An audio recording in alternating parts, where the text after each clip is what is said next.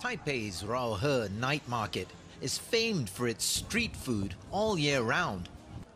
People choose from and partake in a seemingly endless variety of foodstuffs, while contentedly standing, strolling, and occasionally sitting.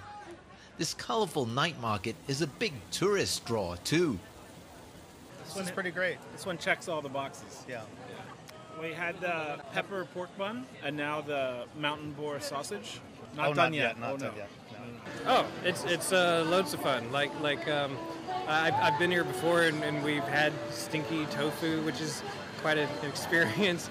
This evening we tried something kind of crazy, or it's at least something I've never had before. It was duck tongue.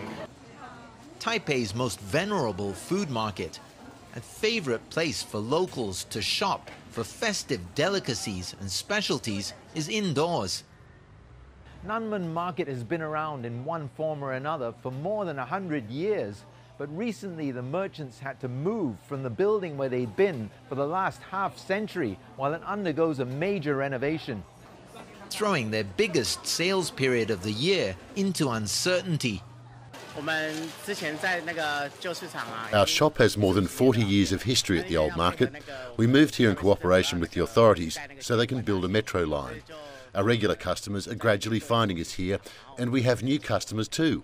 Our customers, apart from local people, many are from Hong Kong, Chinese mainland, Singapore and Malaysia too.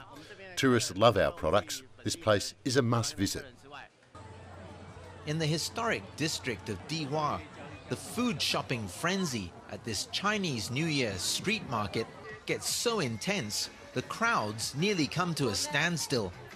But people are willing to brave the throngs and all the jostling to get their favorite treats to share with family and friends over the holiday. Rian Maelzer, CGTN, Taipei, Taiwan.